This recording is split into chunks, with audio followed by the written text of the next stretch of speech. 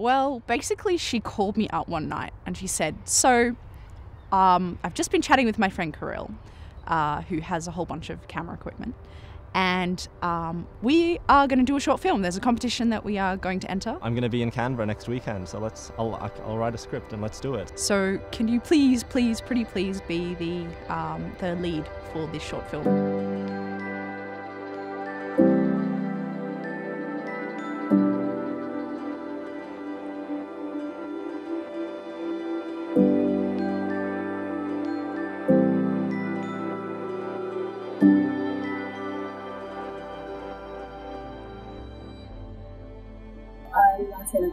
I wrote and directed Running.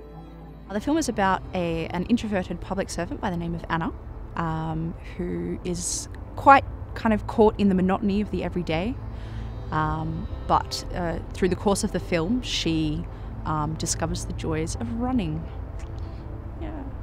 The main thing I wanted to explore was just the idea of a really socially detached kind of character.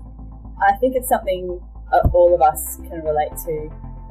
There was a mix of kind of fast-paced claustrophobic shots, both indoors and outdoors, punctuating that with these kind of long, empty, slightly kind of melancholic shots. So I just wanted to tell the story of her breaking out of that.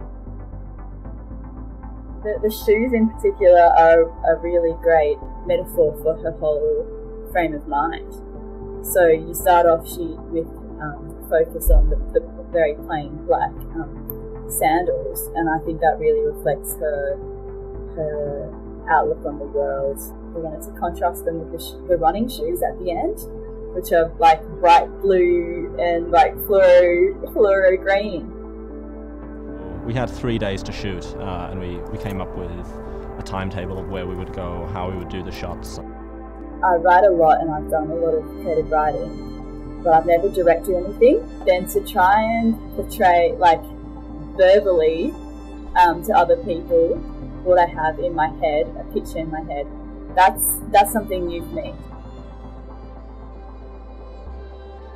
It's probably the most complex bit of film work that I've done so far, and putting it all together with the cutting and the audio mixing and the color grading and the whole process of kind of shooting and having a script and watching Martina directing and thinking about the cinematography and the effect that would have.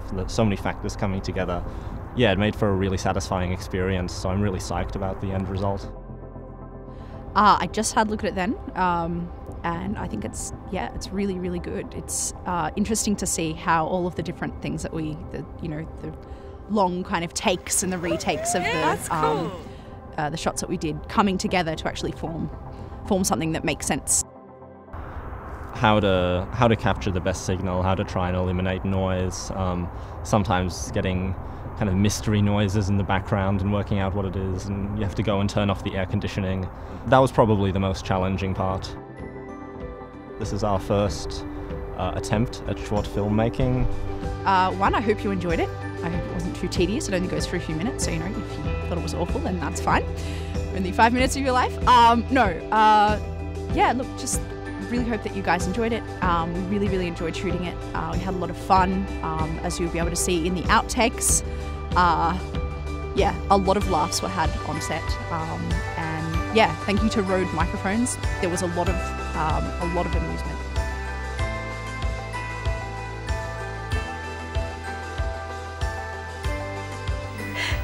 Cut! What is that? Get out of here! Of course, being equipment that was useful in shooting a film, it also provided us with enjoyment.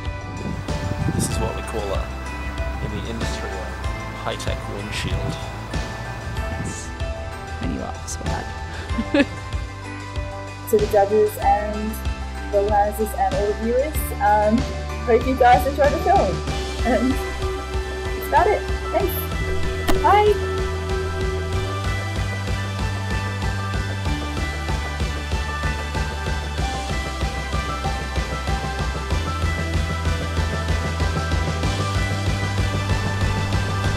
Can you explain the question more? What did you say?